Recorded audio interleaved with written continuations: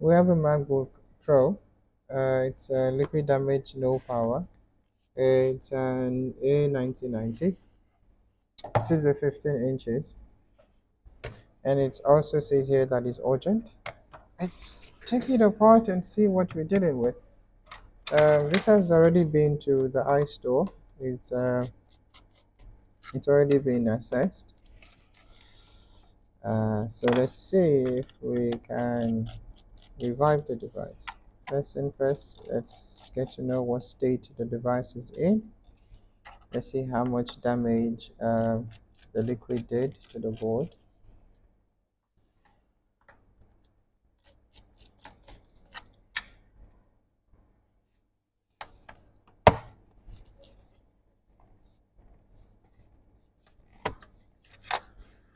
Okay, back cover is out.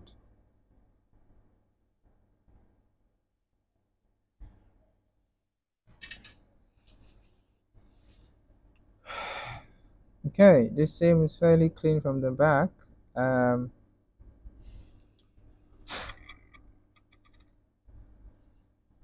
Okay, I'm not sure why they said it's a liquid damage device. It doesn't seem like it.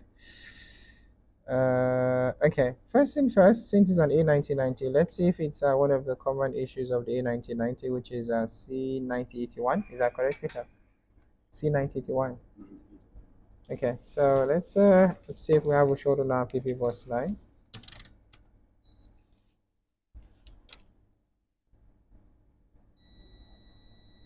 And yeah, we have a short. So this may be an issue with C9081. Let's quickly take the board out and see if that's the case. And let us also hope that we do not have issue with. Let's hope we don't have issue with the NAND. It's like the one we had yesterday. What's Casey?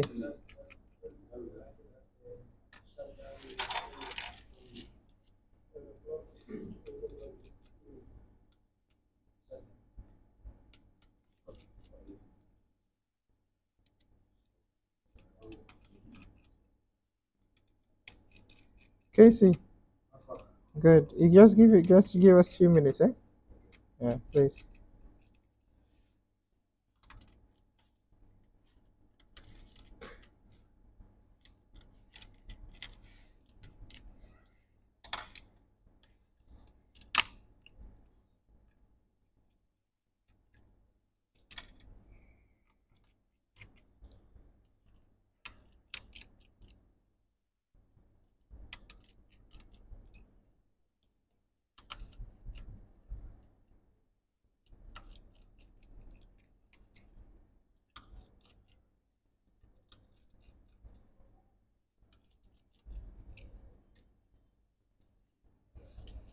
Okay, screws are almost all out.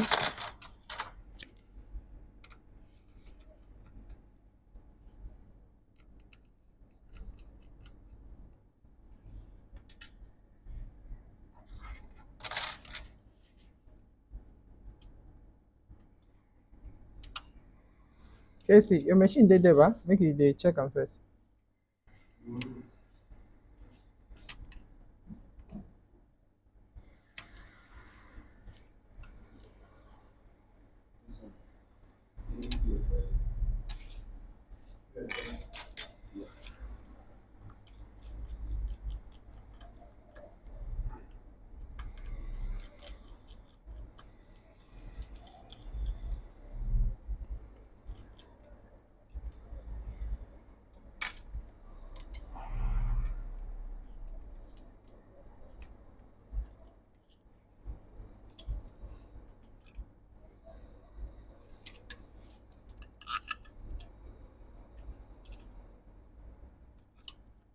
Okay, the board is out. Let's put the shell on the side. Let's go to the area of C9081. Okay, so C9081 is definitely damaged. Let's quickly open that up, give you guys an idea what that is. C9081, it's say it's at the edge of the board here, and that often fails due to build-up of dust here. You get build-up of dust and then and a bit of humidity on that side. It tends to cause the cap to fail, and that cap when that cap fails, you two issues usually happens. Sometimes that cap will fail, and because that is an input voltage line to your U9080. So sometimes what happens is U9080 is a buck converter. It's supposed to take a high voltage, and it's supposed, so that is basically the 2.5, that is the 2.5 volt regulator for your NAND. Now, that cap sits on the line of U9080, which is the voltage to U9080. Usually what happens sometimes is when that cap gets destroyed, it also destroys U9080. It blows up U9080, and then U9080, instead of sending 2.5 volts to your NAND, it sends a PPBUS voltage, which is about 12.6 volt, to one or more of your NANDs. And then what happens is you have a damage on that starts from C9081, which then goes to U9080, and then which eventually now damages your NAND, and then you have a machine that you have to replace your NAND. You have loss of data, machine would not start, and then you have loss of data. So usually a failure like this will be divided into, sometimes the problem or the failure will only be contained within C9081. So sometimes the problem or the issue will only be contained in C9081. And so when C9081 it's not in the circuitry, then you have a functional machine. Now you wonder, so if you see, this is PPBUS underscore G3 hot underscore SSD underscore SSDO, which is and then underscore SNS, which is basically a sensor line. Now that it's not directly on the PPBUS line. So how does it make it to this PPBUS? So that it makes it to the PPBUS line through a current sensing resistor here, which is R5620. Now R5620 is a bridge between the main PPBUS line and your SSD power line. So which is for U9080. Now, usually when you get a short there, you will get a short on your PPBUS line because of R5620. So what we want to do now is we want to hope that the cap, which is this is the cap here, that's usually what fails. As you guys can see there, that's usually what fails, and this is usually this is 9 out of 10. This is very common on the A1990s. 9 out of 10. You get accumulation of dust on both sides, and then over time you get C9081 failing. C9081 failing. So what I usually like to do is as a preventive measure, what I do is when I remove C9081, hopefully that the issue is only contained in C9081. I don't put it back, because putting it back, it's more like you are kind of postponing the issue to happen again, because it's a circle. It's going to happen again. You get build up of dust, and then the same thing will happen again after a year or two. The same thing happens, and then the cap fails again. And sometimes you may not be as lucky as just the cap failing. Sometimes it may be that the cap fails, and it also basically damages U9080, and then when that happens, you get damaged lines, and then you have to replace your lines, and then you have to, which means you also lose your data. So what we are going to do is we're just going to use a screwdriver to just remove C9081 from the circuitry. A tweezer, okay. So that is out of the circuitry. The next thing we want to do is we want to see if we still have a short on our PPBUS line.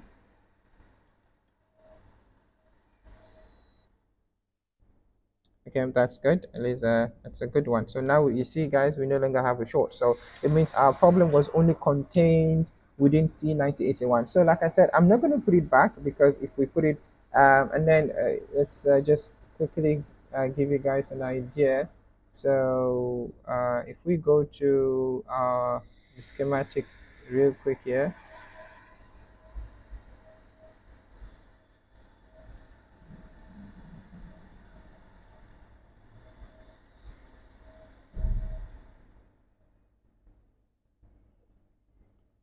Let's search for C9081. Now we see that C9081, it's one of the four caps that are on that line. So with C9081 not being on that line, we are still 100% good to go. We do not, it's not compulsory that we must have C9081 on that. I mean, I would say I would have to add it back, but the reason why I don't want to add it is uh, adding it, it's basically starting the same circle again. Over time, the same thing will happen, and then the machine will also fail in that fashion. So that's why we are not going to add C9081 back to the circuitry. So we're just going to clean this. Suppose we should be having a working machine now. So we're not really sure why this was diagnosed as a liquid damage device. I suppose because of the condition of the cap they saw. I suppose they thought that that was caused by liquid, but not really liquid.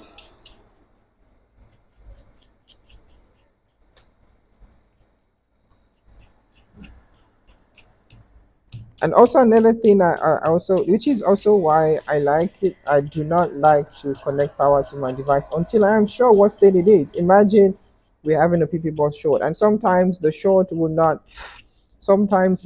be partial, and then you send voltage to it, and then the cab blows up, it blows you 9080, and then you get, so it's just always safe before you run power to your device or connect charger to your device to just be sure what state the device is in, especially the A1990s. Now, personally, when the device it's a low power, I do not put power to it until I can confirm what state the device is in using my multimeter. Only then will I connect charger to it. Until then, I do not connect charger to a low power device. Okay, let's see if we have a working device now. We hope we do.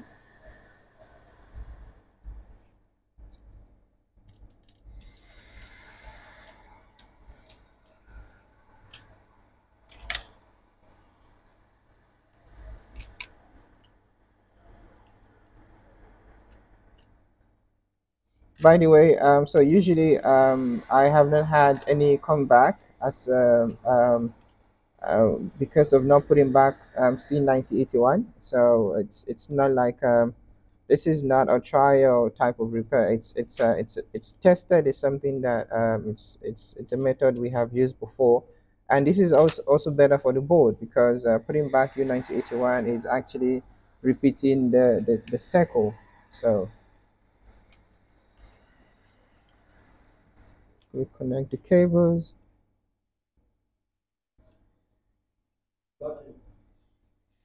Yeah. Ingo, set them for you.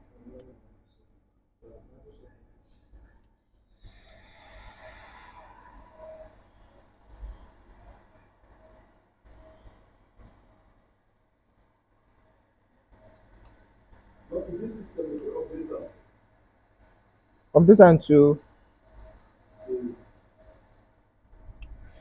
what you update and to.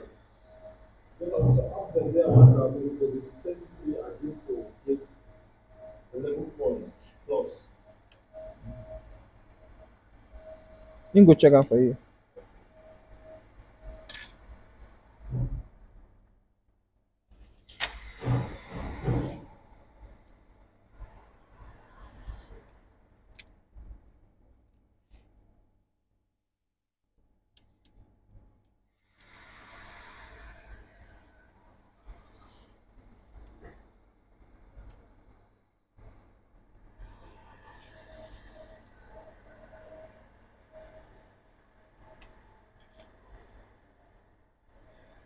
Let's have a screw or two here to hold the board in place.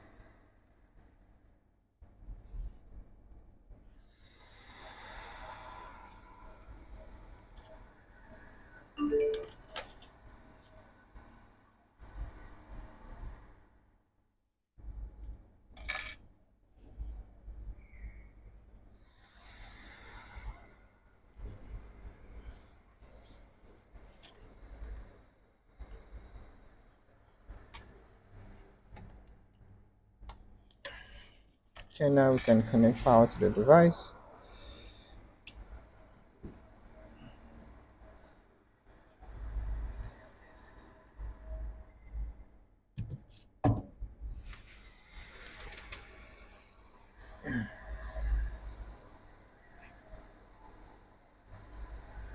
Trackpad feedback.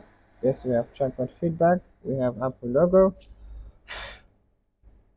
and we hope in any moment from now we should be booting. Yes, the device is booted. I'm just trying to cover up the client's username. Can you see that? Okay, so this is a completed repair. Uh, okay,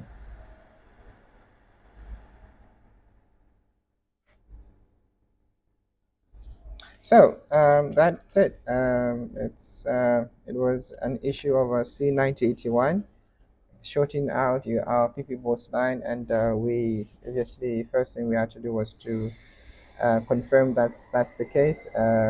We did confirm that, and yeah, we basically have a working machine. So we want to quickly put it back together, and then we can inform the client to come and collect the machine.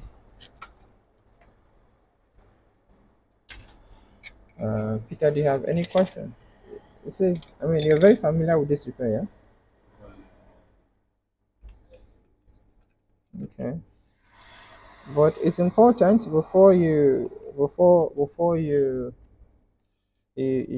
jump to conclusion to always, to make sure you have all your answers.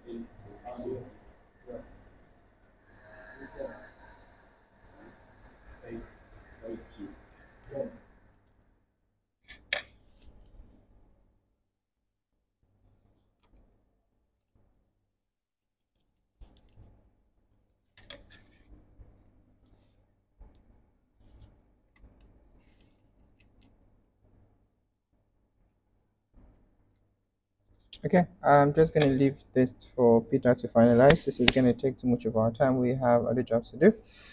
You guys can see we already have we have tested it. We have a working device. Peter will put the device together, test it further, and then inform the client that we have a working machine. Thank you guys. I'll see you guys in the next one.